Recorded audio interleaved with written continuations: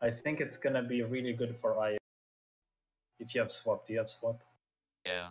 Yeah, I think it's gonna be good for I/O because you basically have like 16 bytes random accessible memory, except it's closed, but it's also static like register file. But still, Yeah. like that's if you are dealing with I/O, you can just store like a bunch of tags there. Like I don't know, it's a big EO machine. Oh yeah, so Kaiser, me and Pauk have a plan. Like we built some CPUs over like some time. I don't know since.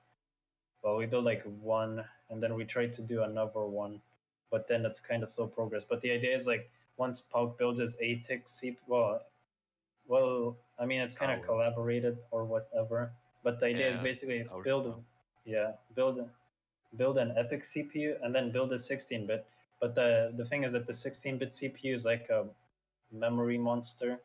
I think like this is gonna be one of the first CPUs to have a kernel.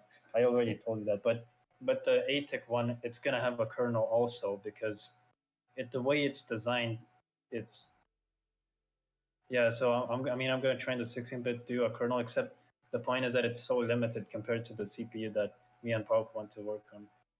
Like it's 8 ticks that one we want to work on, and it's free operand. And the thing is, it can have you know what multitasking is, right? Like opening multiple windows. Basically, that's just multiple programs running in the background. But the way they do that is, well, some CPUs are one core, and like the question is, if it's one core, how you run two things at the same time?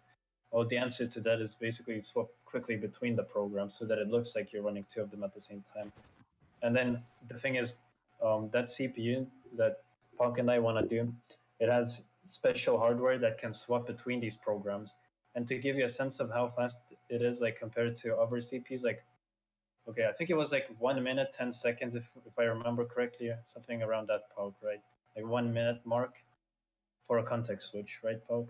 Yeah. Something like Probably 1 minute. something like that.